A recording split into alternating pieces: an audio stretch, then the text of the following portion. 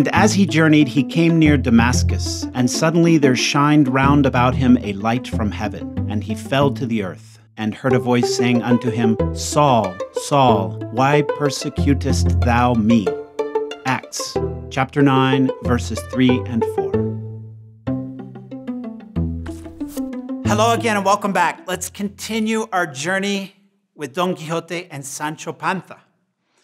The conversation now turns to love. Sancho asks why Altisidora became enamored of Don Quixote. Don Quixote responds that love is blind, like death. Then he quotes Horace on the equalizing power of death. It assails the noble fortresses, alcázares, of kings, as well as the humble huts of shepherds. This phrase is clearly important to Cervantes. He cites it in the prologue of Don Quixote Part 1, as well as in Don Quixote Part 2, Chapter 20, and now again. Note the evolution of the phrase from Latin to Spanish, and then the shift from torres, or towers, in Don Quixote Chapter 20, to the Arabic alcázares, or fortresses, here in Chapter 58. Sancho and Don Quixote then discuss the superficial nature of external beauty versus the internal beauty represented by positive values and character, liberalness, and good breeding.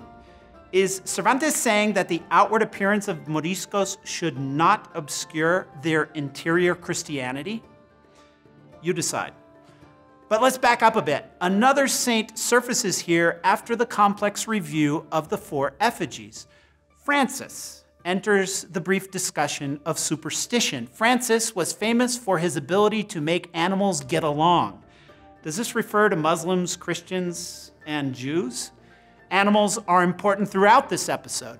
We began with horses mounted by different saints, and now we will see birds, dogs, and bulls. Did you know?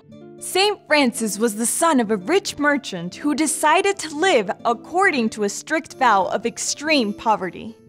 In the midst of their discussion of love, Don Quixote gets caught up in green nets. Don Quixote found himself tangled up in webs of green thread. We are approaching an understanding of Cervantes' use of textiles. Don Quixote recalls the net that Vulcan used to humiliate Venus and Mars, again indicating the conflict between love and war. Shepherdesses now appear, and their dress is described in great detail. Their skirts were of rich rippled silk shot with gold.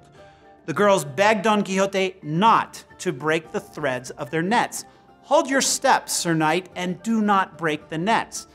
This contrast between our knight and young girls recalls the encounter between the violent warrior and the little girl of Burgos in the poem of the Cid. Note also how the girls allude to an aristocratic ideal of social harmony. They have come to these woods to role play a pastoral fantasy. In a village that is about 2 leagues from here, where there are many nobles and many hidalgos and rich people, a group of family and friends arranged that with our sons, wives, and daughters, neighbors, friends, and family, we should all come to delight in this spot, which is one of the most agreeable in all of these parts, founding together, all of us, a new pastoral Arcadia. These explicit references to the poetry of Virgil, Garcilaso, and Camões echo the theme of a violent world giving way to a peaceful pastoral refuge. Their encampment does likewise. We have among these trees placed some tents, which they say are called field tents. Now, Don Quixote compares himself to Actaeon when he spied Diana. Though he does not mention them, the allusion has to call to mind the dogs that devoured Actaeon when Diana transformed him into a stag. Remember the strange dogs in the prologue of Don Quixote Part 2? Note Don Quixote's new description of his profession here.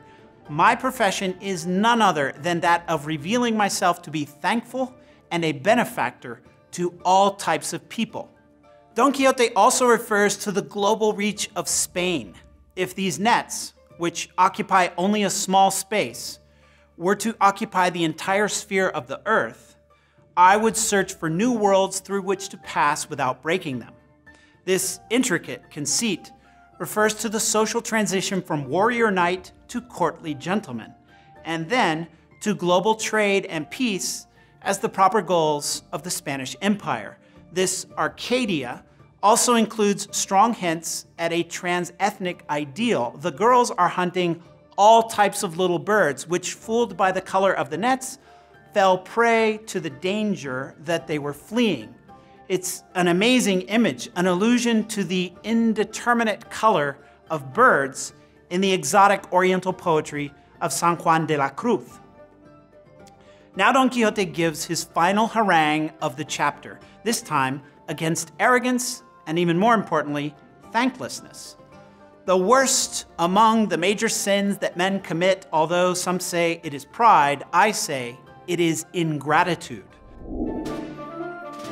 Quixotic mission. What color are the nets used to hunt birds by the shepherdesses? A, black, B, green, C, red.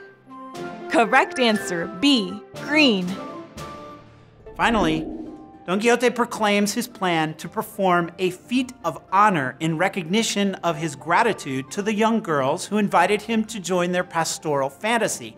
I say that I shall maintain for 2 whole days in the middle of this royal highway which leads to Zaragoza, that these counterfeit lady shepherd girls here present are the most beautiful damsels and the most courteous in the world, with the single exception of the peerless Dulcinea of Toboso.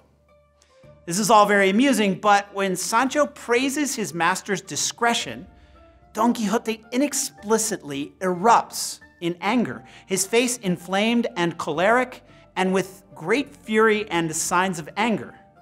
Contrary to his recent pacific description of his vocation, our mad Hidalgo assumes his antiquated militant role again, like his insane attack of the penitents in chapter 52 of part 1.